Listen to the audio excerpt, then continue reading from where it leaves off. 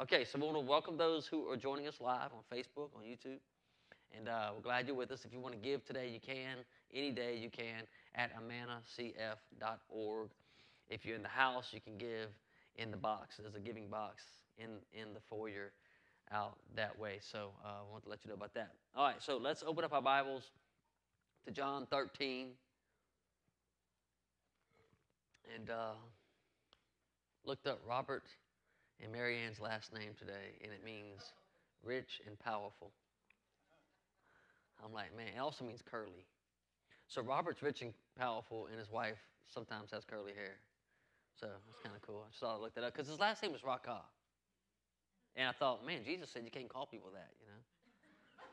I said, man, we got to kick Robert out the church or something here. I said, let me look up his last name. Well, let me tell y'all a little word study here. I love to look this stuff up. Rakah, there's an Aramaic Rakah, and it's spelled Rhaka. Now I'm pretty sure Robert's not Middle Eastern, but there's a because his dad was a Sakalay fisherman, and so he can't be Middle Eastern. He's a Sakalay fisherman. He's probably more of the Anglo Rakah, which is a Germanic, Italian Rakah, which is spelled Raca, close to your spelling, and the Rakah that is Aramaic, which is the one Jesus was talking about, means empty-headed numbskull. I said, man, that's rough, man. It means senseless, you know. And I thought, man, that's rough. That's really bad. And I said, man, but I said, hang on. There's an Anglo and there's a European Rakah that I'm pretty sure his dad, who was a Sakalay fisherman, Cajun guy, is probably from that one. And I looked it up, and it means curly. And it means, so you could be empty-headed, numbskull, or you could be curly-headed, rich and powerful. And Rakah is the curly, rich, and powerful guy. So you guys can say his last name all you want, okay? It's totally fine. Totally fine, okay? So, and it also comes from the word Rico, which the Spanish, I studied Spanish. Spanish, that's a really good word. Rico, you got to roll the R, brother. But Rico means rich, powerful, wealthy, right? So, brother, you're in good shape here. Nobody's going to hell for saying his last name, all right? Because, Yvonne, you touched on that at 9 o'clock. I thought, man, let me look that up. Let's see what's up with that. So, wait, Rakah, you're not getting excommunicated from the church, brother. Okay, so let's open up our Bibles to John 13. I entitled today's message, Surely Not I, Lord. Surely not I, Lord. And we're going to look at the mindset, at least initially. We're going to look at the mindset of the 12. There was a mindset that 11 of them had, and there was a mindset that one of them had. And so chapter 13, verse 20, that's what it says. It says, Jesus says, I tell you the truth. Whoever accepts anyone that I send accepts me. And whoever accepts me accepts the one who sent me. Now, I threw that in there because that's not the point of surely not I, Lord. But I threw that in there because I thought, what a great verse to touch on. Because first and foremost, we must understand that the Lord makes clear that if anyone, look at this, anyone that he sends is a direct result of accepting Christ or rejecting Christ, which is the direct result of accepting or rejecting the Father.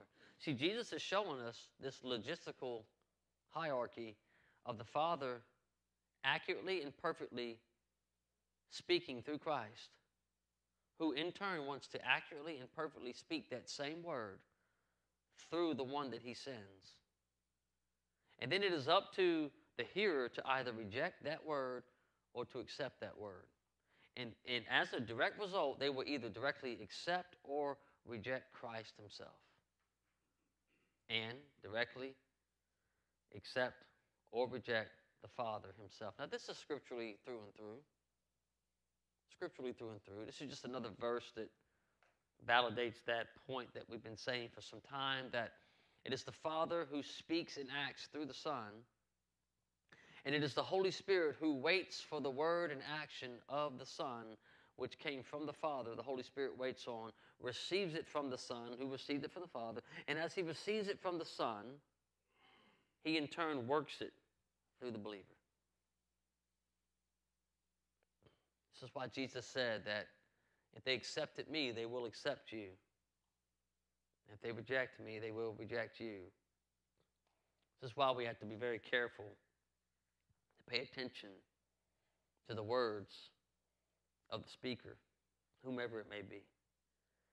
Because if Christ is having his way through a given minister or even a non-minister who is really, that's just formal language, we're all ministers, we're all priests. But we ought to pay attention. We need to pay attention to what we say to each other. Yvonne was talking about what we say. And he was talking about being careful what we say. And we need to be careful what we say concerning the things of God. And we do better to say nothing concerning the things of God, lest it be the very words of God.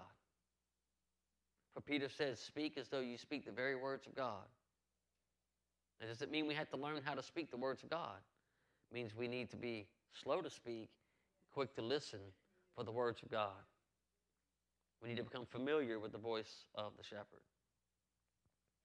And it's very easy. It's less about becoming familiar with him, and it's more about silencing us, listening.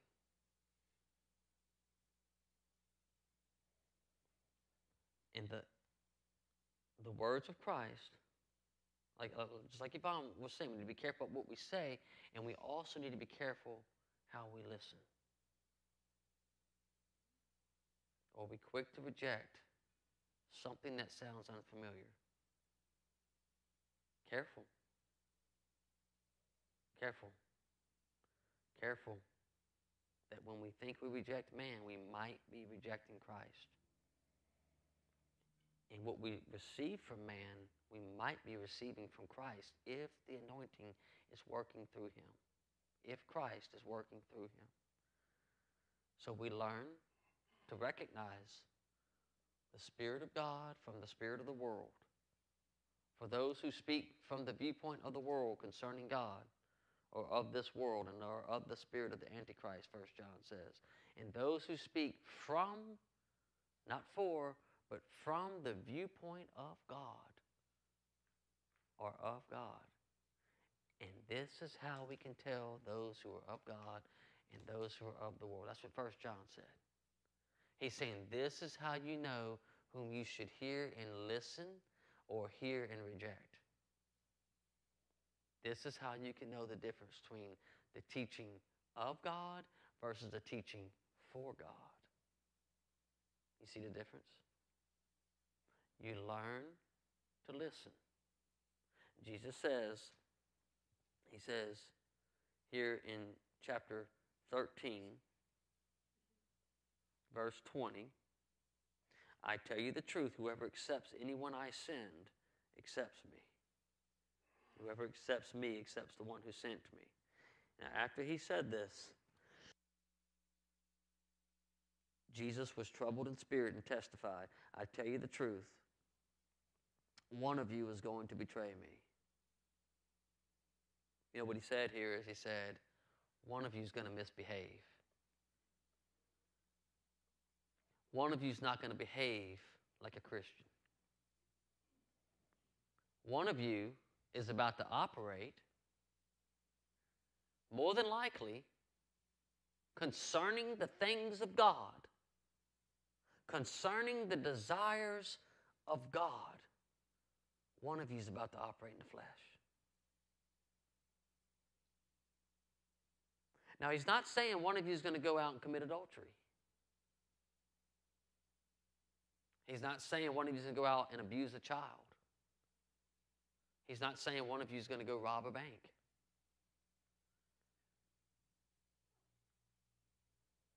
I believe He's saying one of you is about to take the things of God into your own hands and operate from the flesh. No, we know it was Judas. Now, I can't prove what I'm about to say, but there are a couple facts about Judas, that he took money to turn Jesus in. Number two, he turned Jesus in, and then when they saw they were going to kill him, he turned the money back in. Now, those are facts. What it appears to be is that he never intended for Jesus to die. He more than likely intended to force the hand of Jesus to establish his kingdom. See, he wanted to take the will of God into his own hands and into his own timing. See, he took the things of God, the concerns of God, into his own hands. Jesus says, that's betraying me.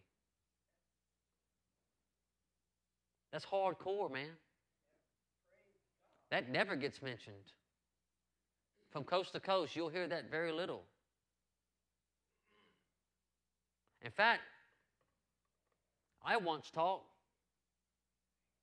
not with these words, but the fruit of my message once was, take the things concerning God into your hands and show him how faithful you are.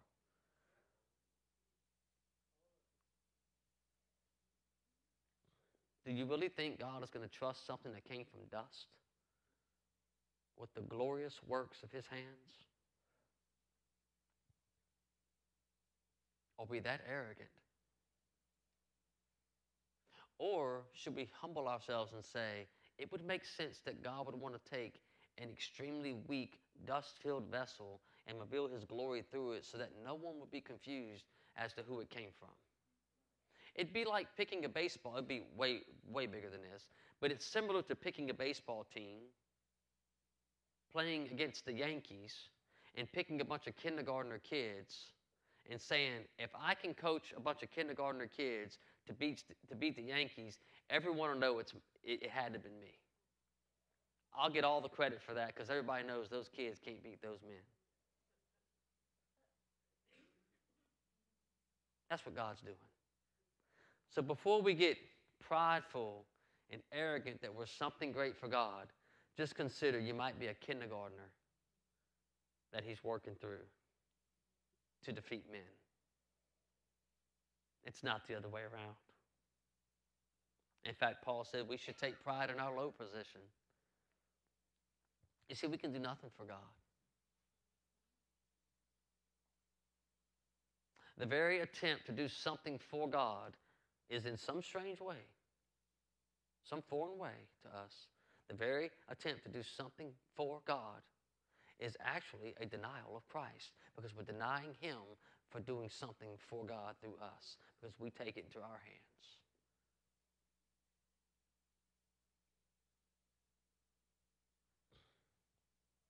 It is betraying Jesus. One of you, he says, is going to betray me. One of you is going to take the matters of God into your own hands, and you're going to betray me. Now, he didn't use the word deny me here, as he did in another place, because denying him would mean that Jesus wouldn't have had his way. No, Jesus had his way. He had his way. Many times, I'm going to tell you, and I know this statement is not very agreeable to some, but many times we deny him from having his way.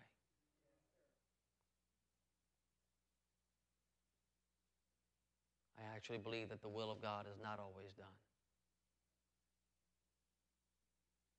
If it were, no one would be in hell right now.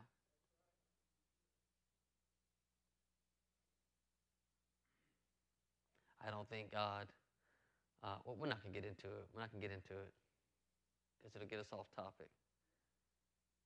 But I'll just say every time I sin, I don't think God willed that to happen. So therefore, God's will is not always done. God's ultimate sovereign will, his preordained purposes are always done, and they will be fulfilled.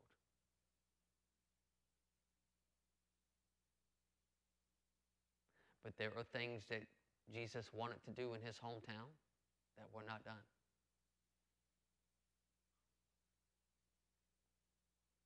There are things that Jesus wants to fulfill and accomplish in the believer that are not done because the believer denies him the right, oftentimes by attempting to do them himself.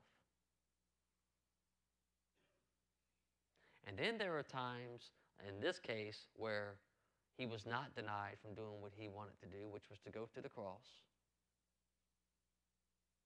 But he was betrayed. He was actually betrayed. Not much difference. The only difference between the betrayal and the denial is that in one instance, he still accomplished what he wanted to accomplish. That was the betrayal. But in the denial, he does not accomplish what he wants to accomplish. Which I could show you scripturally. What he wants to accomplish is to speak the very words of the Father through the believer.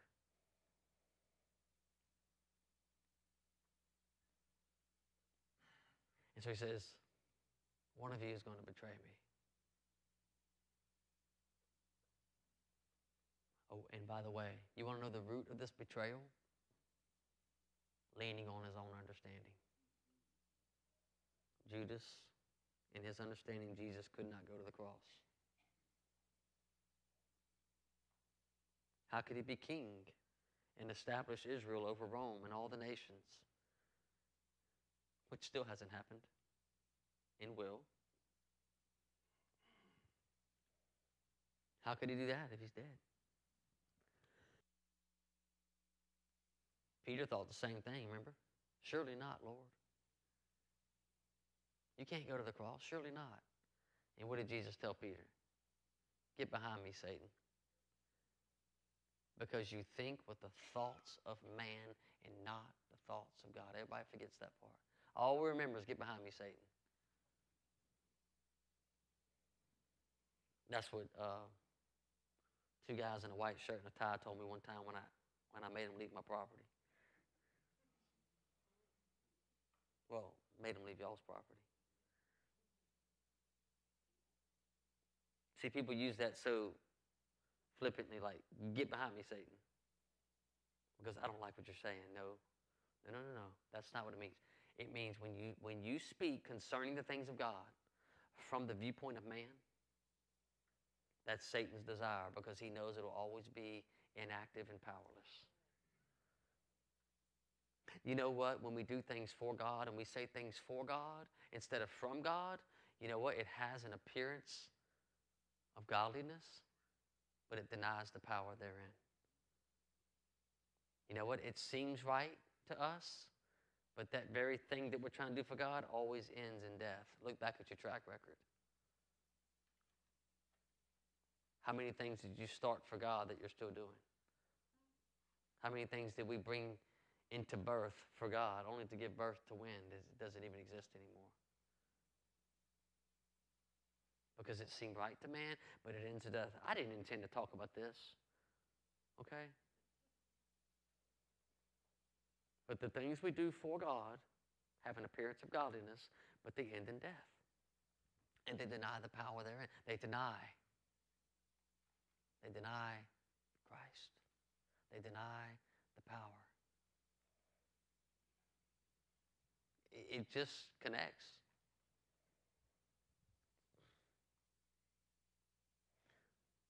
Judas and Peter, both in man's understanding, could not grasp Jesus going to the cross.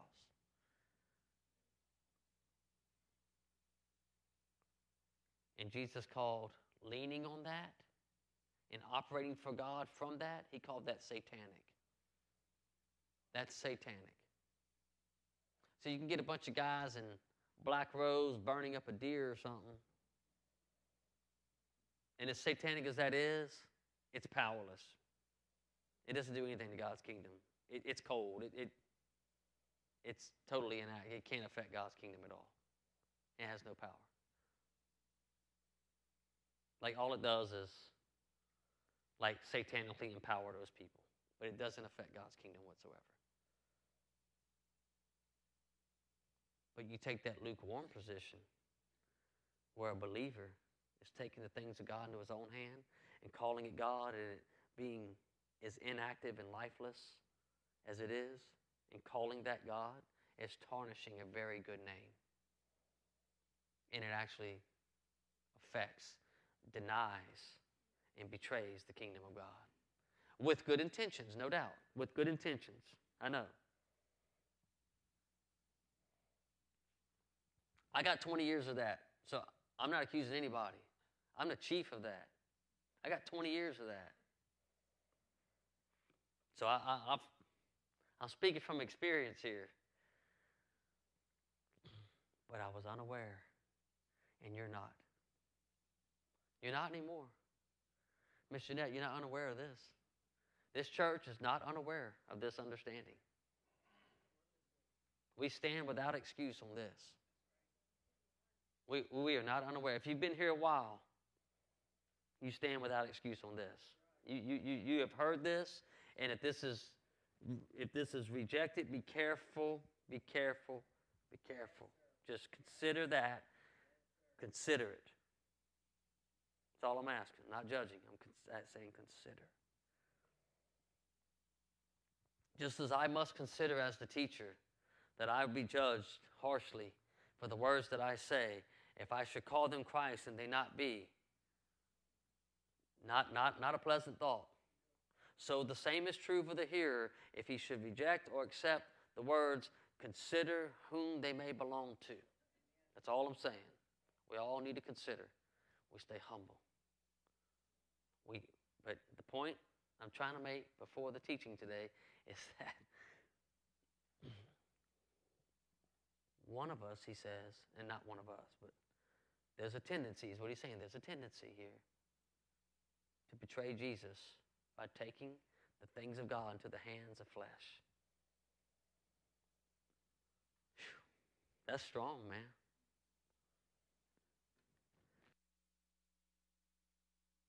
Oh, so I'm just looking at my notes. It says John 13, 20 through 25. Let's go to 21. After he had said this, Jesus was troubled in spirit. Oh, yeah, we read this. I'll tell you the truth. One of you is going to betray me. Now, his disciples stared at one another, at a loss to which of them he meant. Did you catch it? One of you is going to betray me. And they looked straight at flesh. They looked at one another. Oh, flesh always looks to flesh. The whole point of the message that we teach is that we should look to Christ. At flesh's shortcoming, at my shortcoming. You know, the word flesh is confusing because you always think like a guy with a knife or a black suit breaking in a house, killing somebody. Self. Self. Self.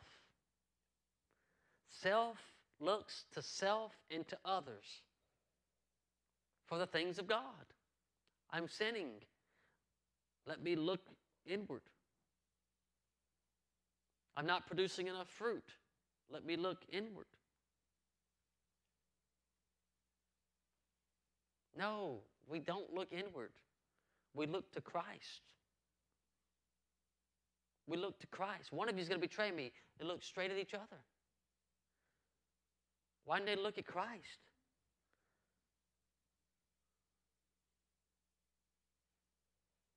But old John, the one that wrote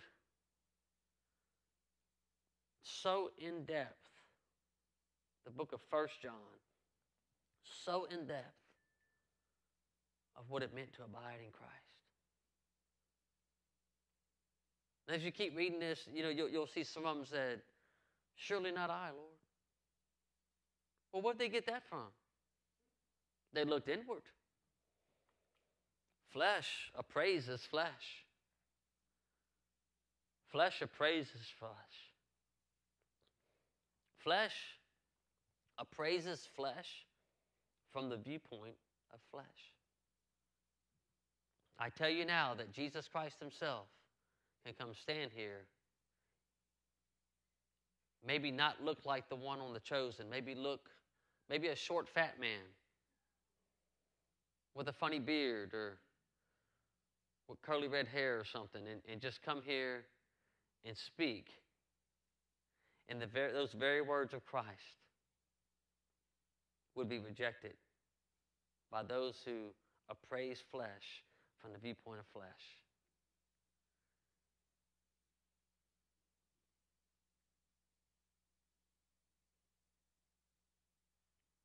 Surely not I, Lord. It's simply flesh looking inward and saying, I know my track record and I would never do that. But John, it's almost as though John said, surely I'll do that. Because as holy as I may be, as much as I may know Jesus, a third of me is still flesh. And that third of me that is still flesh is no better than any other vile sinner who's never met Christ. His flesh is no worse than my flesh. You got to get that. You got to go ahead and own that. Because if your flesh is better than a vile sinner who's never known Christ, if your flesh is better than his flesh, then you need God a little bit less because of your greatness. Something ain't right with that.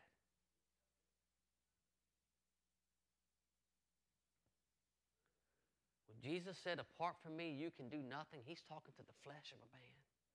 He's talking to the self of man. He's talking to the part that is secondary important.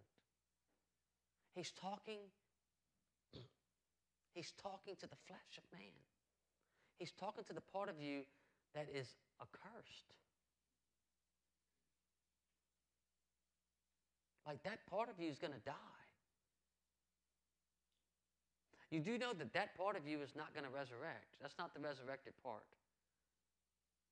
There's a glorified body that will resurrect.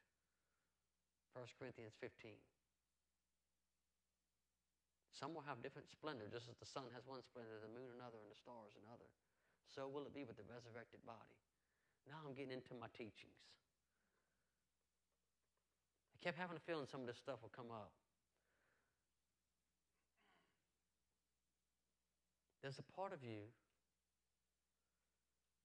that from time to time, God will heal it.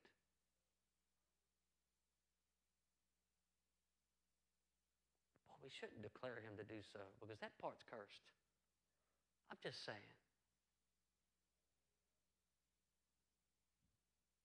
Why am I getting into this? Man, I'm in the heart of the charismatic country right here, man. This is where my roots are from. And I'm going to tell you, we declare God to heal a cursed part of us. We obligate him to, and we believe that he's going to do it. Or do we hope he's going to do it? Well, it gets upsetting, huh? I know.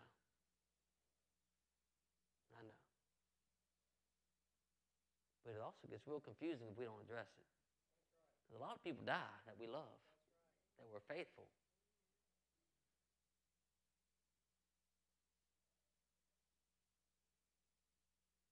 And Paul wrote Galatians with big letters because his eyes just weren't healed.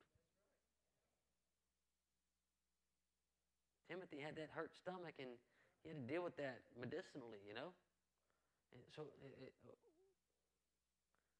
why are we getting into this? I don't want to get into this. I want to talk about abiding.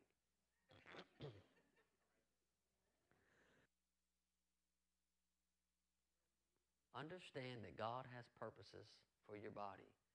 He has kingdom purposes that he wants to accomplish through your body, and therefore he may heal your body to prolong you, but it's for the kingdom purposes, not because he owes you a healing in your body. Quit telling him that. Quit demanding that. Quit being entitled.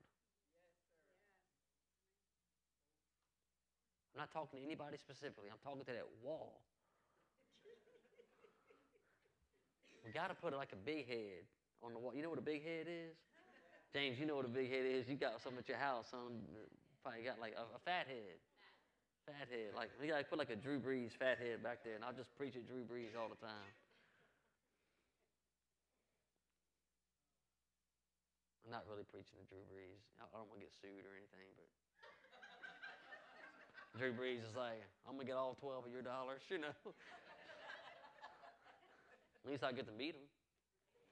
Listen, God doesn't, if he heals your body, it's because he has kingdom purposes. It's always about the kingdom purpose. He'll heal the body. But the body is going to die, man. It's not the blessed part. It's not the blessed part. God does bless it, but it's for kingdom purposes. It's going to die. You know what? The one thing God did promise you about your body, I'll give you that. He gave you one promise. It's going to die. That's what he said. That's what he said. It's going to die. Now, I don't know when. For me, it'll probably be about 130 years from now. But here's the thing. If it is, it's because God has 130 more years of kingdom purposes to do through this thing. And if it's 130 minutes from now, God forbid, then he's got 130 more minutes of kingdom purposes to accomplish through this thing. And that's his business. And for me to try to understand all that just might be taking kingdom matters into the hands of flesh, into the hands of human understanding. Which, be careful. Now, surely not I, Lord, is they look to each other and they say, surely not I, Lord. But John the beloved. I mean, y'all want to read it first before I tell you about it? Look. His disciples stared at one another. I wish it said his disciples stared straight at Christ and said, Lord, help us. Because my flesh is capable of doing exactly what you said. Lord, lest you work in me, that will happen to me. What if they would stare at him and say, Lord, unless you empower me, that's exactly what I'm going to end up doing. What if they had said that? That would have been incredible. But he said, one of them, the disciple whom Jesus loved, was reclining. This is a picture of abiding. He was resting, leaning, laying. You know the Isaiah scripture, he whose mind is steadfast on him is at peace. Thank you. We got a new church scribe, Jaden. Jaden, you're fired, bro. Heather got you. She got you, bro. He will keep it perfect peace, he whose mind is steadfast on him. That word steadfast means lean, lay, rest, supported by. And it says because he trusts him. This is that picture. John is steadfast. He's leaning, laying, resting, supported by Christ. And just look at the details of this. It says, he was reclining next to him. He was leaning on Christ. He was near him. There was a closeness to Christ. There was an awareness of Christ. Simon Peter motioned to this disciple. See, Peter, he's still kind of missing it here. It's like saying, Pastor Jason, what must I do? I know that's the church model, but it's really not accurate. Because Pastor Jason's going to say, turn to Christ. Let's turn to Christ together. Let's wait on the Lord. Let's lean on him. And let's do nothing. Let's be still. Give him space to create his movement here. You see? That's what John's doing. But Peter's saying, hey, look, go find out, Pastor, go find out from Jesus. Hey, John, I'm in the inner circle, but you're the lead disciple. You're the pastor. He's like, I'm on staff, but you're the pastor. Go find out from God what he wants from me. That's the tendency of humans. That's what they told Moses. We don't want to hear from God. You go up the mountain and find out what he says and come back and tell us. And Peter's saying, hey, John, find out what he's talking about. You think Jesus wants to have a relationship with Peter through John? You think Jesus wants to have a relationship with you through the pastor?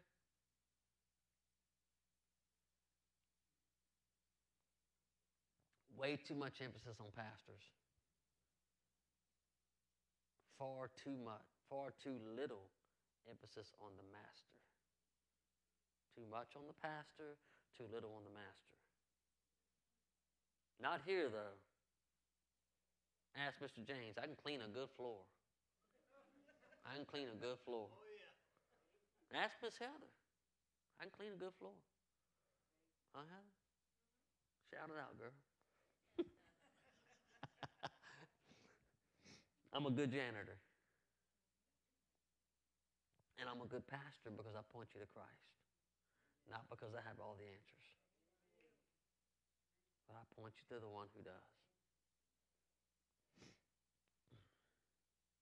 I hope you all come one day and say, where's Pastor Jason? We don't see him. And somebody stands up and say, well, he's hidden in Christ. That's what I want. And what I really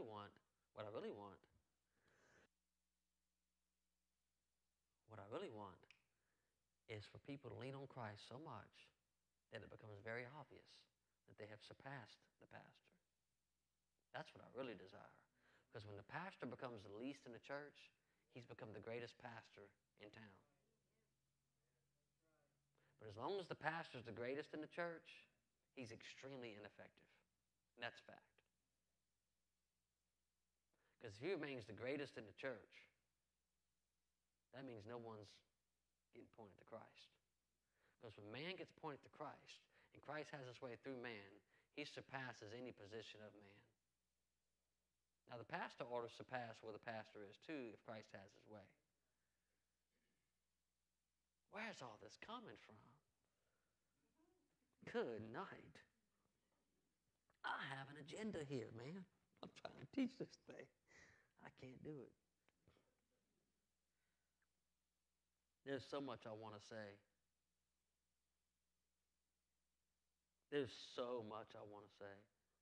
Mr. Wayne, I want to read those Philippians 2:13, Philippians 3:10, Philippians 3:20. I want to go to Isaiah 30, 15 through 19. I want to go to Psalm 132, 7 through 9, 13 through 16.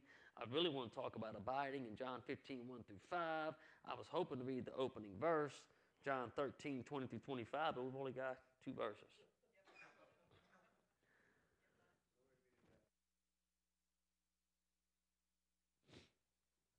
At least we got some preaching material stored away. That'll never get used, probably. Man, Mr. Wayne has some awesome. Yes, ma'am. Yes, ma'am. Mr. Wayne has some awesome. Man, he's talking about Christ accomplishing the purposes that he created. I'm like, man, I'm on Wednesday night, late at night, he's preaching that stuff. I'm putting that in my notes, son. I'm going to talk about that. That's good. Sorry, bro. I told Mr. Wayne, I said, man, you and me, I met him at Lowe's. We were on the trash can aisle. I said, we ain't talking trash no more, bro. We are on to something now, bro. So we put a lid on that trash.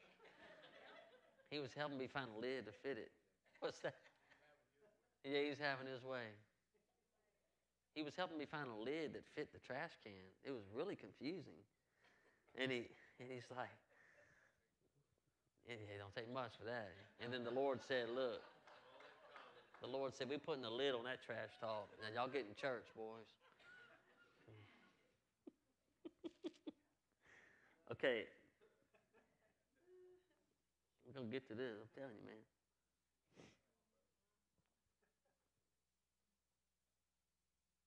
Man, John was reclining next to him. And Simon Peter motioned. Yeah, that's right. Yeah, Simon's like, look, I want to have a relationship with Jesus through John. Ask him, John, which one is he talking about? John falls for it. He's like, he should have said, Peter, you ask him, bro. I'm abiding in Christ. I don't even care who he's talking about. I only feel secure in him. See, Peter's just like all of us. He's like, I need to find out if I had this issue or not. See, this is what Peter's saying. If I don't have this issue, I don't need to lean on Christ. That's what he's saying. There it was. That's what you needed to hear, huh? If this issue doesn't concern me, I don't need to lean on Christ. And John's saying, you know what? I'm not sure if it's me or not, but I'm going to lean on Christ. Because if I lean on Christ, everything that does concern me, he'll work through me for. And everything that doesn't, I don't need to concern myself with. I don't need to take the treasure of Christ and try to manage it in my hands. Rather, why don't I just lean on the treasure of God, which is Christ? See, Jesus is the treasure. I don't want to be a prodigal son. I don't want to be a prodigal son that says, Father, give me Jesus, the treasure, and I'll know how to manage the things of Christ with my hands.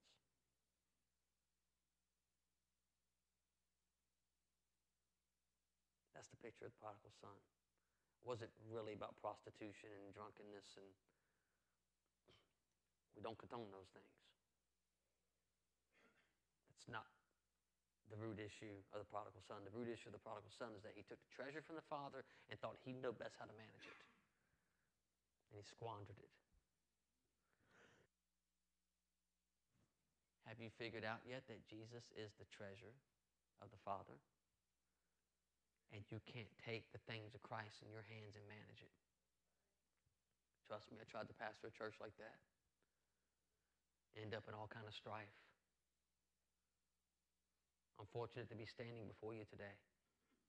Only by the resurrected life of Christ do I stand before you today.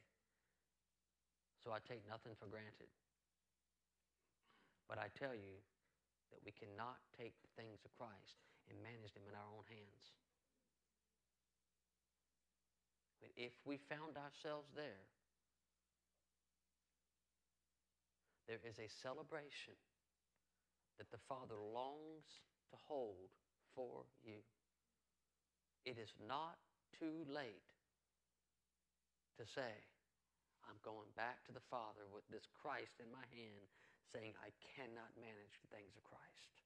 And he will butcher the fattened calf and throw a robe around you and celebrate, and others will say, that's not even fair, he's celebrating so much. He longs to do it. He knows the tendency of man. He knows how Peter is. Peter's like, find out if this is my issue, John. And if it is, then I'll lean on Christ too. And if it's not, then I won't. Because my flesh never wants to lean on Christ. It's more comfortable figuring it out myself. It's more comfortable thinking I can manage Christ myself than to lean on Christ. But Peter found out, and so did John. Sorry about that. So did many, and so have I. We have found out. And you only find out through the experiential knowledge of Jesus that Paul so often spoke of, and Jesus spoke of, and John spoke of. As Christ has his way through the believer enough times, the believer becomes fully convinced that, I am so comfortable not managing the things of Christ because he is very, very perfect at it. And so John just says this. He says, you know what? Peter, it's as though he told Peter this, but he didn't. It's as though he did. It's as though he said, Peter, you figure out mentally if that concerns you.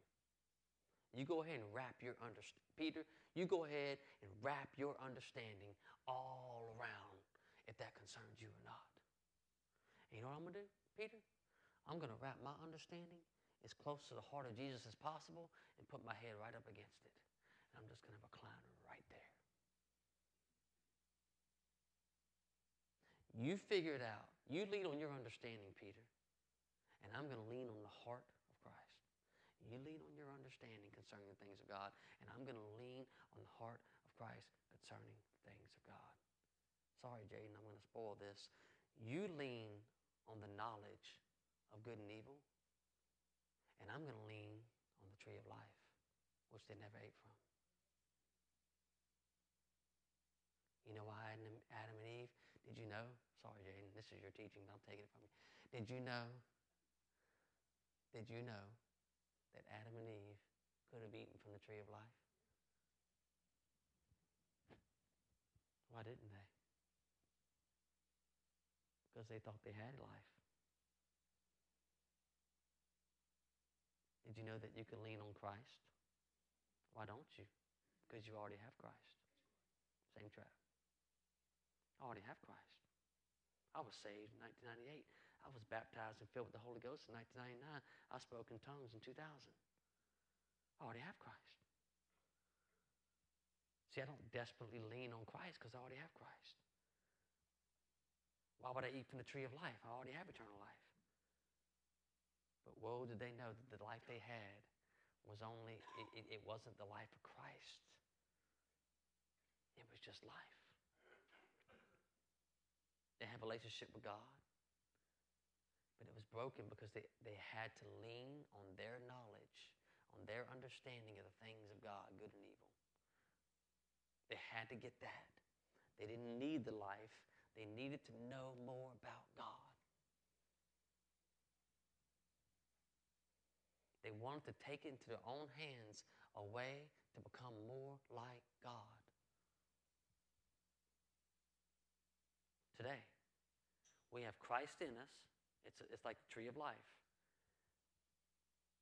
But if we're not careful, we'll find ourselves settling to just have Christ and never leaning on him for the life of Christ. We'll assume we have the life of Christ, but yet only have Christ. We can have the tree of life and never eat from it. We can have Christ and never eat from him because we're settling to know more about him. We'll teach classes on more information about him, and yet never, there's your knowledge, but never encourage each other to lean on him and to receive the life of him. And there's a tree of life sitting there full of fruit, untouched. And by the way, when they instead of eating from the tree of life, they want to know more about God so as to become more like God. They might have even thought, well, if that don't work, we're going to eat from the tree of life. That put a sword in front of the tree of life and cut it off. We begin to lean on human understanding concerning the things of God, and the life of Christ will be blocked off, veiled. Because only in Christ, only in that tree of life, is the veil removed. I know it's deep. I'm sorry. I'm not sorry. I'm not sorry. I know it's deep. I empathize. I know it's hard. I know it's a hard teaching. I know. But it's a true teaching. We're going to end with this, Kim.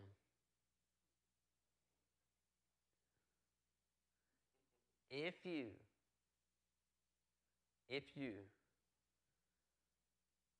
are like Peter, and we are, I am oftentimes like Peter. I want to understand the things of God so that I might know what concerns me and what doesn't concern me, because ultimately deep inside my flesh wants to plan not to lean on Christ.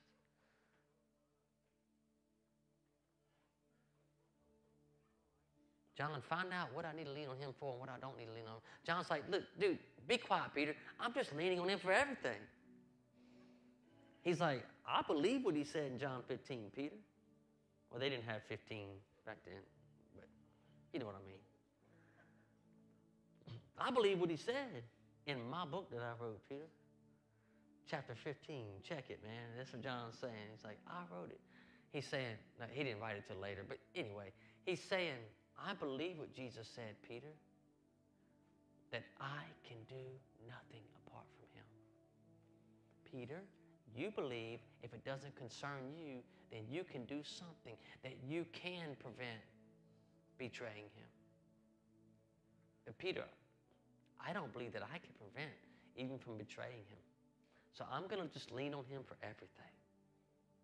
I believe that when he said you can do nothing apart from me, that meant I can do nothing spiritually good apart from him. So I'm just going to lean on him for the opposite of nothing, everything.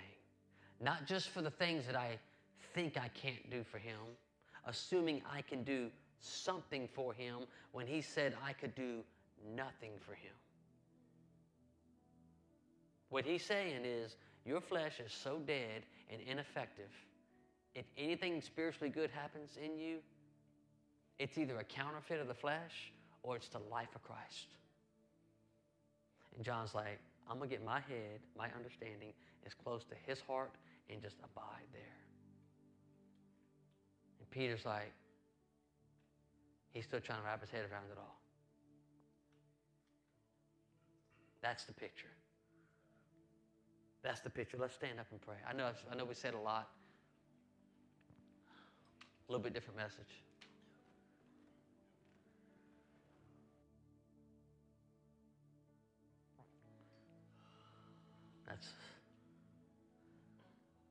Lord, we love you and we thank you, God, that we can lean on you.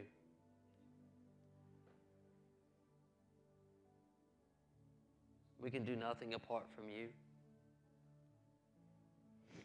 Anything that we think that we can do for you, Lord, is a counterfeit.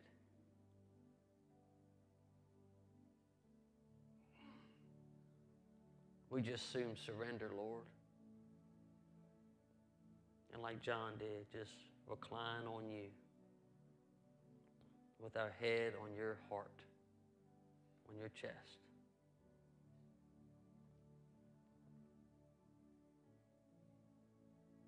And say, I'll rest and I'll wait for you to orchestrate all kingdom activity.